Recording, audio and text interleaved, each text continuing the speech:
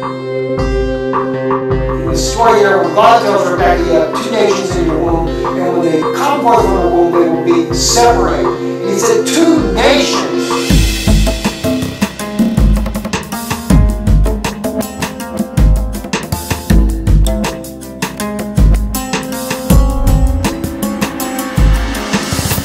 It's a prophecy concerning the Palestinians getting their own state, their own nation.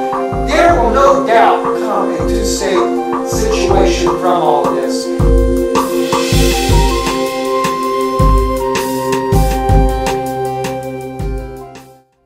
Shalom Chavrim. Welcome to Danun Institute of Biblical Research and Middle Eastern Studies. I am your host, Stephen Ben Danun. Tonight we're going to take a little bit different approach before we get into Rosh Hashanah. We'll be talking a little bit about that more actually on the eve of Rosh Hashanah. But I want to still take you more into the two-state solution. The news that is really captivating the headlines around the world, and the troubles that we're seeing for Israel is just on every hand. And on Sunday, I did take you into that a little bit and shared with you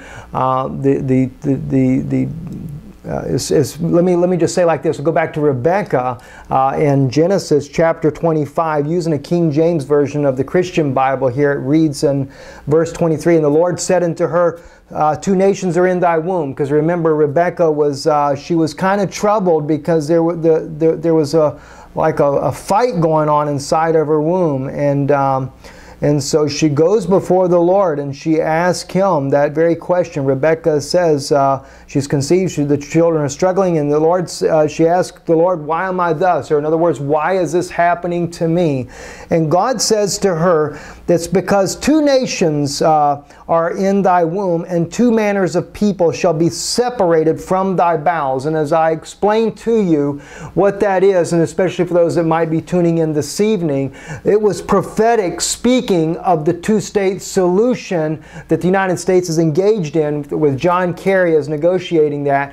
Something, as I've mentioned to you, I believe is a Vatican agenda. And we're going to get into that here in the coming days and weeks. I'll get more into that so you understand why I call this a Vatican agenda. I want to take you through Shimon Peres and what started back in 1993. But we are now at a critical place in life that is happening, and I feel extremely urgent to not only to warn the world and even in our government what the United States is getting involved in, not knowing that the judgment that this is going to bring upon us for dividing the land of Israel. So anyway, but God says here though, and I believe this is why John Kerry chose this 9 months there. He may have not have known it, but I believe that God was prophetically looking at His Word, and when the time came right, they would set a 9-month negotiations, because it was going to throw Israel into a travail, into a tremendous birth pains. So let me just take you real quickly here. Something I wanted to bring to your attention as well is the 9-month negotiations, the best I can tell, began around July 24th. We're not really sure exactly when they started, at least to my knowledge, not knowing for sure. But 9 months from now, that would put it in, I believe I've got it written down here, March 24th. Well, the funny thing is, what we're going to talk about tonight is Esther. And that may sound a little strange to you, talking about Esther with such a serious situation going on in Israel. But I want you to see, because Esther is a type of the bride of Mashiach, the bride of the Messiah. The Christians call that the bride of Christ. Jewish people, we prefer to say bride of Mashiach. That's something, as I mentioned to you, that Sid Roth even commented on. We should use that terminology because the Jews have been so persecuted as Christ killers. So we prefer to use the Hebrew term, which is Mashiach, means the exact same thing. But anyway, so we see this here, and then God goes on to say to Rebekah, and the one people shall be stronger than the other people, and the elder shall serve the younger. And when her days to be delivered were fulfilled, behold, there were twins in her womb.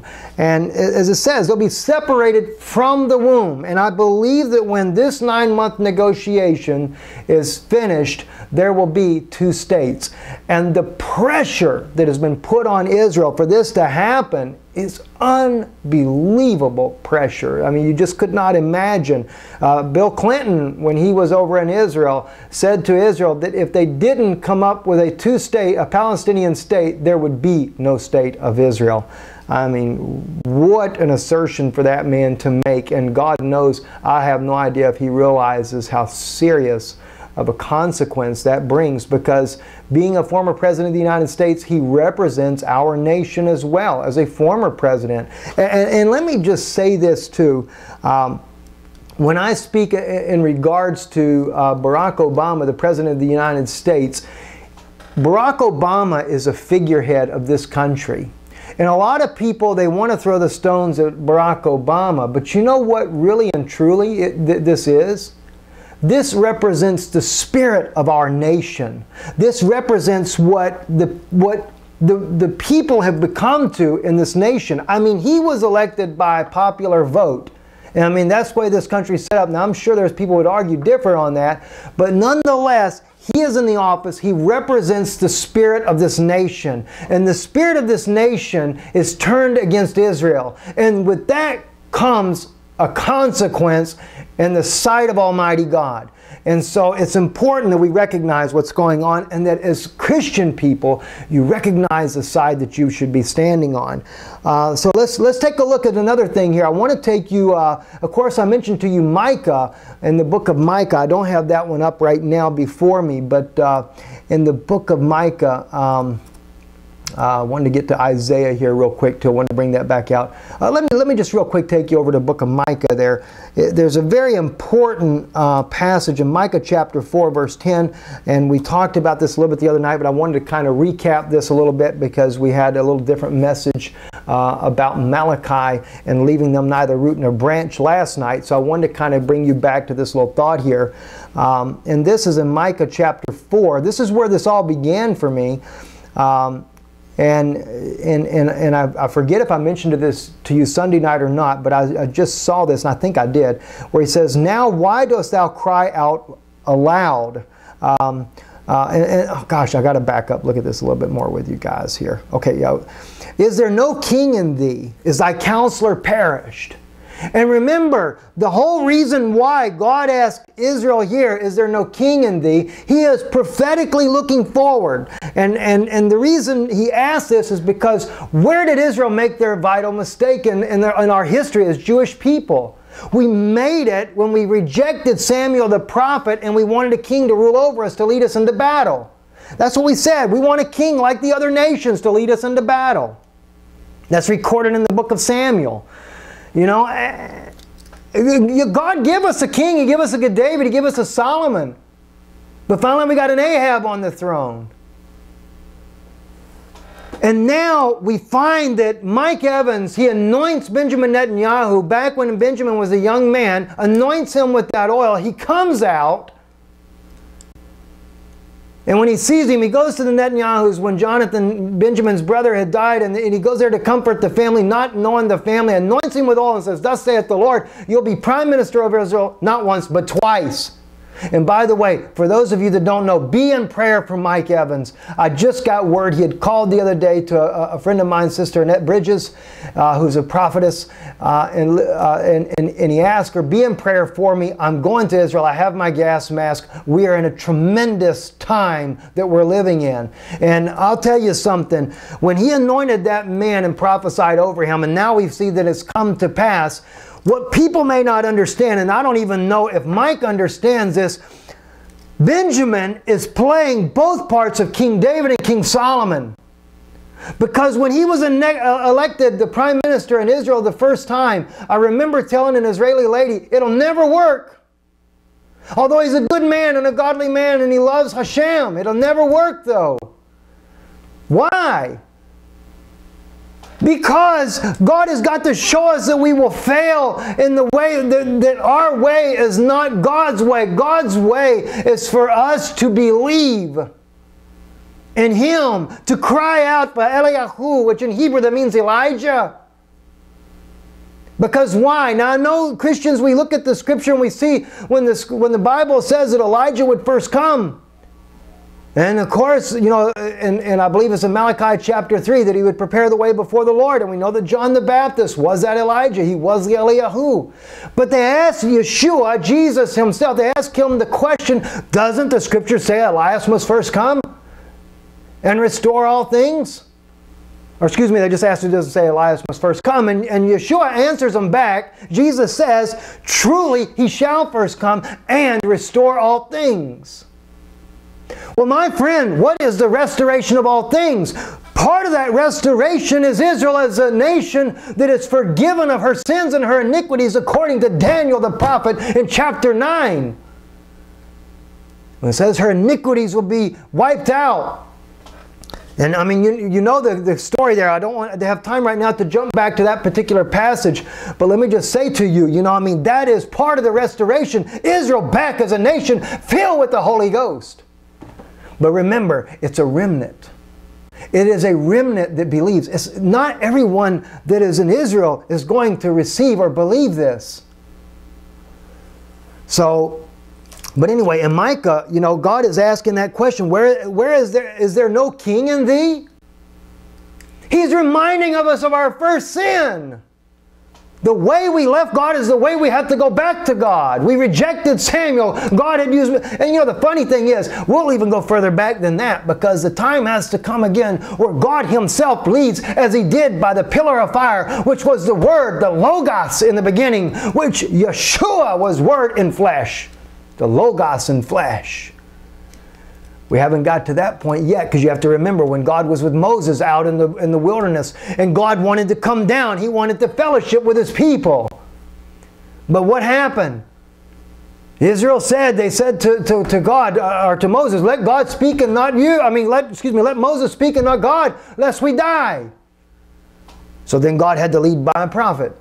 And then Samuel came, and we had so many prophets down through the ages there, and then finally Israel didn't want anything to do with the prophet. Now we wanted a king. We wanted to be like the rest of the world. Well, we're like the rest of the world now. And the thing is we find that the king won't work.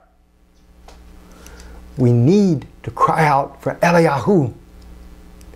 And then God will send him, even as Yeshua, Jesus himself, has prophesied about this being. Now, I know that there, in the two witnesses, there's a lot of belief of who those are. We'll go into that on a separate teaching on that. I won't get into that tonight. Let's take real quick. I want to take you, because I want to get you into Esther here. So, but anyway, and go into verse 10 here in Micah. But in pain and labor to bring forth, O daughter of Zion, like a woman in travail, for now shalt thou go forth and out of the city, and thou shalt dwell in the field, and thou shalt go even into Babylon. There shalt thou be delivered. There the Lord God, shall redeem thee from the hand of the enemies. Now also many nations are gathered against thee, which is exactly what's happening. Russia's against Israel, Syria's against Israel, Jordan, Lebanon, Iraq, Iran, everybody. Egypt, you name it. The Muslim Brotherhood, the Arab Spring, the whole world turned against Israel again. Europe is against Israel. They come out, the EU put sanctions against anybody that's in pre-1967 borders. And now the Christian world is trying to turn against Israel as well. Now I know there's a lot of godly believing Christians that don't. But let me tell you something. Replacement theology is of the devil. And I say that, and I say it with sincerity to you. When the Bible says they that say they're Jews and are not, and they're the synagogue of Satan, that's your replacement theologist. And Jehovah's Witnesses are chief among them all, right along with the Vatican and their doctrine that's been replacement theologists for all these years. So, and you're finding it more and more. And good godly, seem to be good godly Christians that have always stood by Israel. Now they're starting to turn against Israel.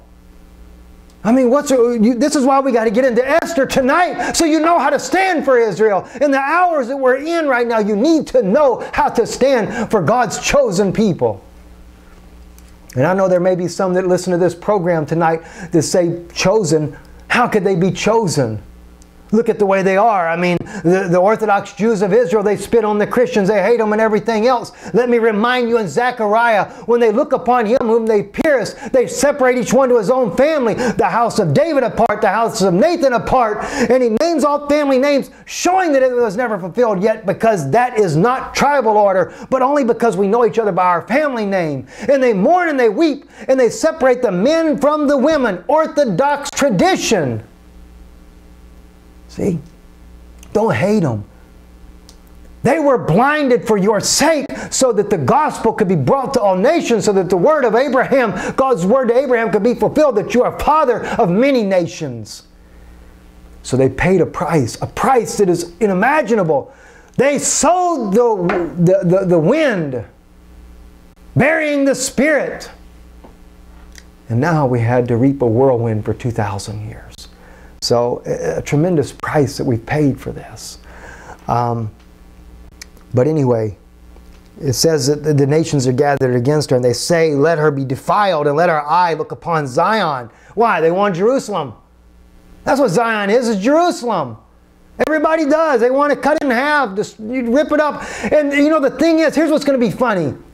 Shimon Peres says to Pope Francis, you're the only guy that could bring peace to the Middle East. And when they finally go to build the third temple, which they're almost to the point of doing, remember what the scripture says in Revelation, the outer court is given unto the Gentiles. It's not going to be by force. A lot of misery, no doubt, as we see by the travail, but it's going to be given to them. They will allow Israel to build the third temple next to the Dome of the Rock, which is not of God. And I know there's many people that are looking for the third temple. And yes, believe me, the Vatican will play that up for you like never before. The United Nations, President Barack Obama, John Kerry, all of them, they'll be playing it up. Doesn't the scripture say that Jerusalem is to be a city where all nations come in together to worship? God didn't intend it to be before the millennium, though. Anyway, so they're all after that city. But then it says in verse 12, I love this, but they know not the thoughts of the Lord. Hashem, neither understand they his counsel, for he shall gather them as the sheaves under the floor. And this is where he tells Israel to fight.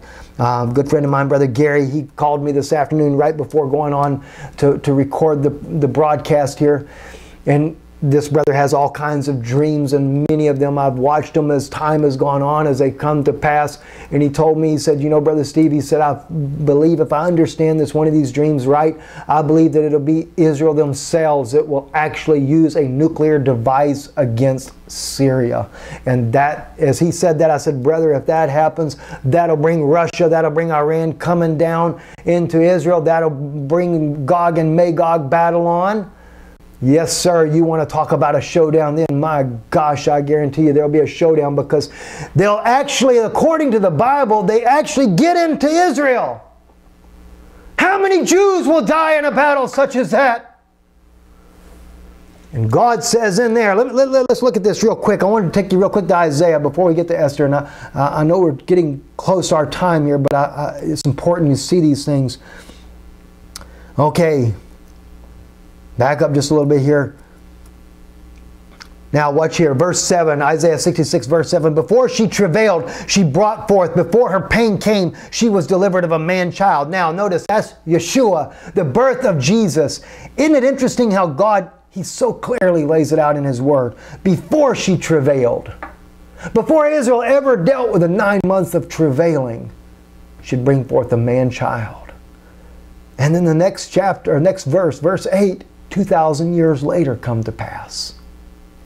That's amazing. And don't think that it can't happen that way. I hear so many people, they'll tell me, they'll say, well, you know, brother, he said, you know, you look at the word there and you read that verse there, but you didn't read the next verse, or you didn't read the verse after that, or you didn't read down the rest of the chapter. What are you going to do with Jesus in? When Yeshua himself says, he picks up the scroll in the temple, he reads from Isaiah 61, Yeshayahu, he picks that up, and he reads verse 1, the anointing is upon me to preach the acceptable year. He gets into verse 2, goes halfway through the verse, the acceptable year, and he puts down the scroll and he says, this day, this scripture is fulfilled in your hearing. Or in your ears. I forget exactly that particular translation there. Half a verse? What about the other half, Jesus? Is to be fulfilled nearly 2,000 or more than 2,000 years after he quoted the first half of the verse. So yes, that can be so. Now watch this, verse 8. Who hath heard such a thing? Who hath seen such things? Shall the earth be made to bring forth in one day? Or shall a nation be born at once? Now, that wasn't speaking of 1948. Shall a nation be born at once? That is the new birth. That is the very words that God said to Nicodemus when Yeshua was speaking to Nicodemus. And he said, except a man be born again, he can no wise see the kingdom of God. That is a prophetic word. And in this case here, back then Jesus, when he was speaking of it, he was also speaking of being born again as an individual. And many Jews did get born again. Many of them received the baptism of the Holy Ghost. But the thing was, is he was also speaking of a future event where he brings forth a nation in one day. And that is in Zechariah chapter 12 when they recognize Mashiach to be the bride. But before that can come forth, before she can be born again, she's got to go through a travailing. And I'm going to prove that to you here in just a second by God's grace. Also he says, shall the earth be made to bring forth in one day? As soon as Zion travailed, she brought forth her children. Shall I bring to the birth and not cause to bring forth? You know, I mean, does God say, in other words, should I bring them to this place where I can finally have the children born, have them born again, and then not finish the course? That's what he's saying. Saith the Lord, shall I cause to bring forth and shut the womb, saith thy God?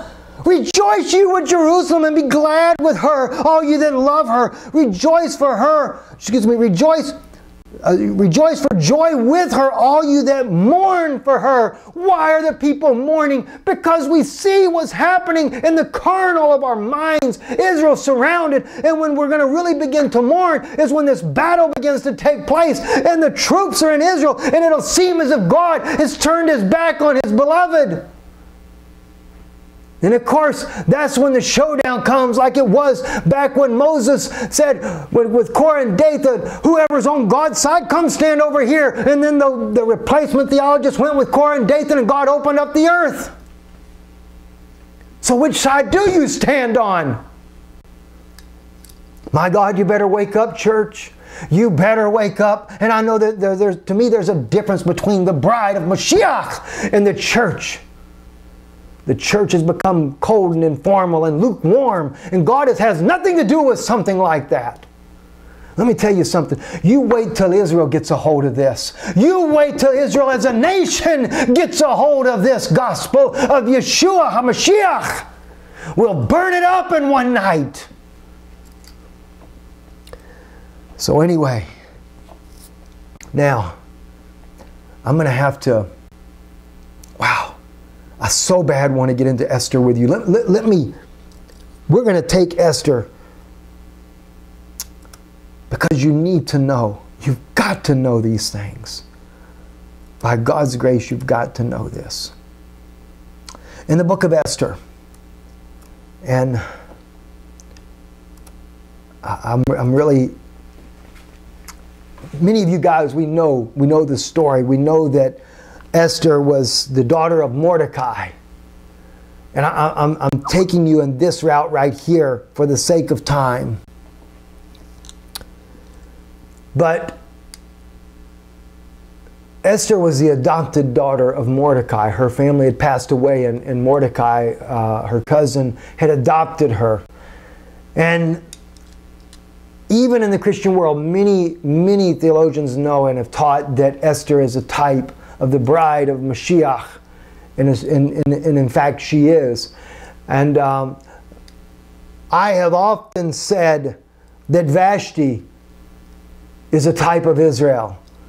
And there's those that say, no, they can't be, because how could Vashti be a type of Israel when King Ahasuerus, and I'm trying to say it the way they do it in the Greek, I don't have the Hebrew right before me, Ahasuerus, the king at that time, many people believe, many theologians believe that it was actually Artaxerxes. In fact, Josephus, the famous historian, mentions that Ahasuerus of the book of Esther is Artaxerxes.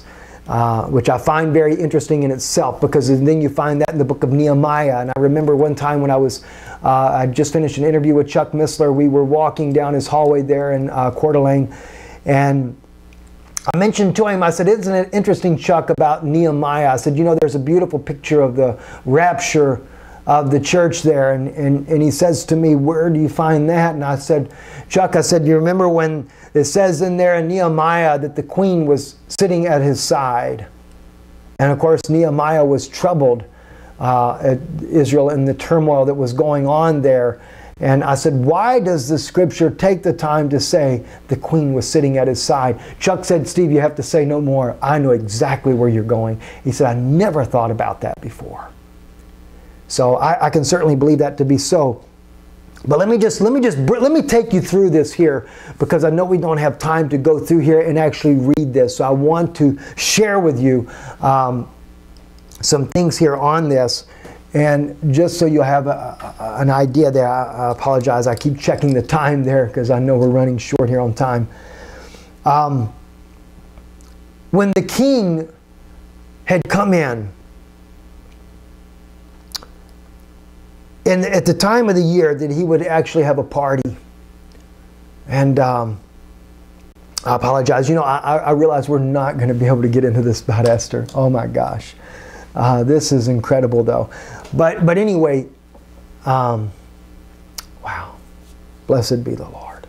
You know, we are just, I have to cut and splice this, I guess. I don't know. Okay, yeah, because I've actually ran out of time.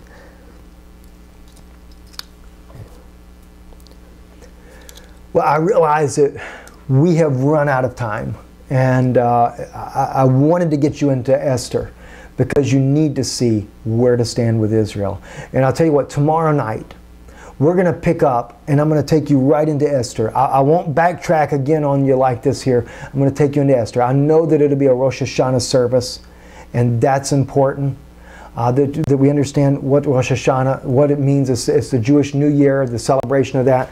But I find even at the beginning of Rosh Hashanah, the most important thing that we could get into is the bride of Mashiach, your place as the true Christian, the wise virgin with oil in your lamp. You need to know how to stand for Israel. And I want to take you through that.